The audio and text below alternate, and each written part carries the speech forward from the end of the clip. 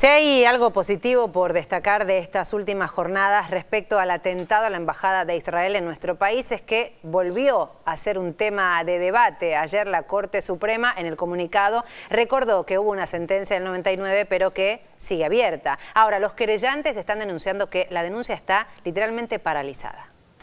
Creo que no se ajusta a la verdad porque realmente no puede ser que se ha determinado que en 1999 fue cosa juzgada, cuando yo personalmente en el 2006 me presenté como querellante a la Corte y fui aceptado legalmente en representación de todos los familiares.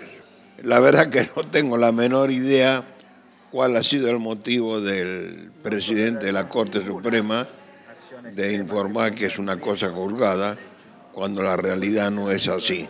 No hay ningún procesado, no hay ninguna orden de detención, no hay absolutamente ningún hecho concreto que permita hacer la manifestación que hizo el señor presidente de la Corte Suprema. ¿Usted qué lectura hace de la investigación que se llevó hasta ahora?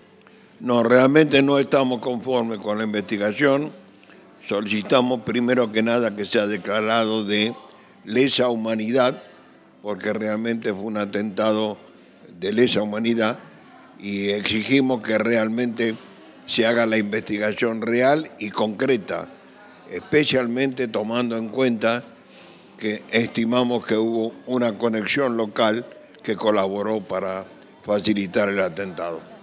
Respecto de las declaraciones de la presidenta Cristina Fernández de Kirchner de que el Estado de Israel ha reclamado por la AMIA, pero no lo ha hecho así por la embajada. ¿Usted qué piensa de esto? Bueno, nosotros estamos un poco disconformes con respecto a que por qué razón el Estado de Israel no se constituyó en querellante a los efectos de reclamar el ataque a su embajada.